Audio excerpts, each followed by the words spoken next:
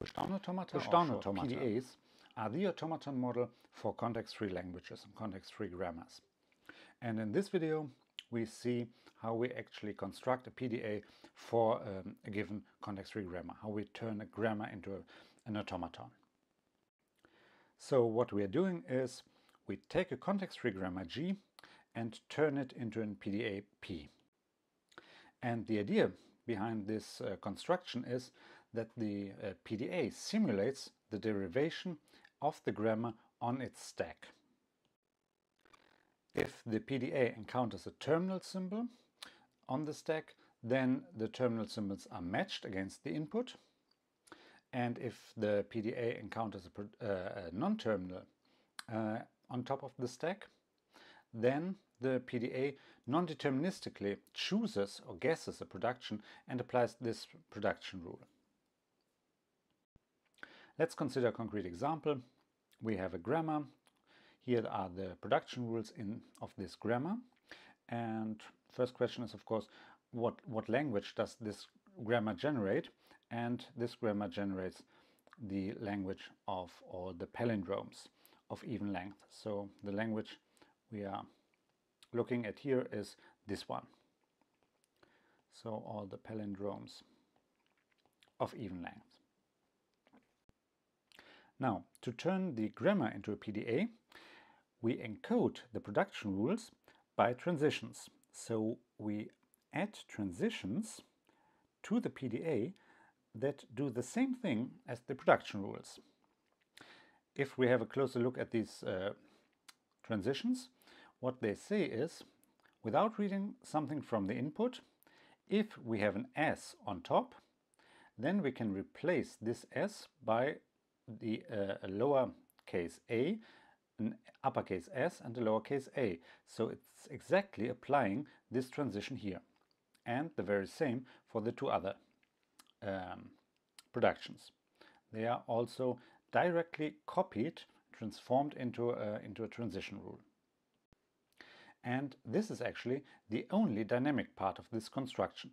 We simply copy the production rules into transitions for the PDA. And the remaining part, this is actually the one that's the same for all. So this part here, this one, and even these transitions, they are the same. So this is the same for all. Same for all grammars.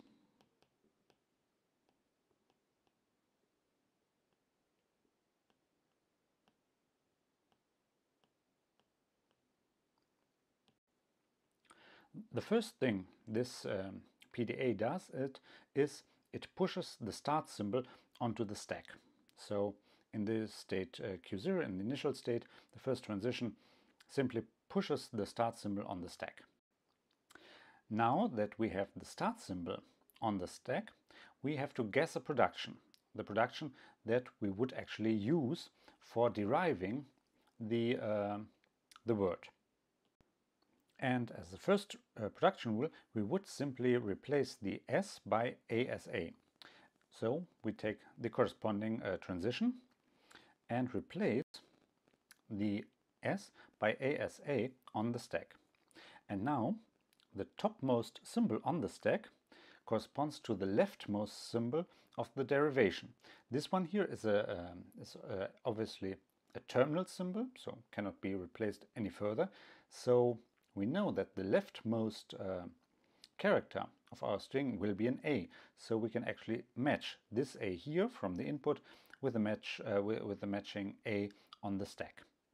And this is done by these transitions here that simply match the non-terminals. So if we encounter a non-terminal on the stack top, we simply match it against the input. Now, after matching the input, the A is gone, so our topmost symbol is the S again, and we have to guess a production. And this time we choose the production that replaces S by BSB, which corresponds to this transition rule here. So we replace the S by BSB on the stack. Now again, we have a B as the topmost symbol, and we do a matching transition. So the PDA matches the input against the stack top, removes the B.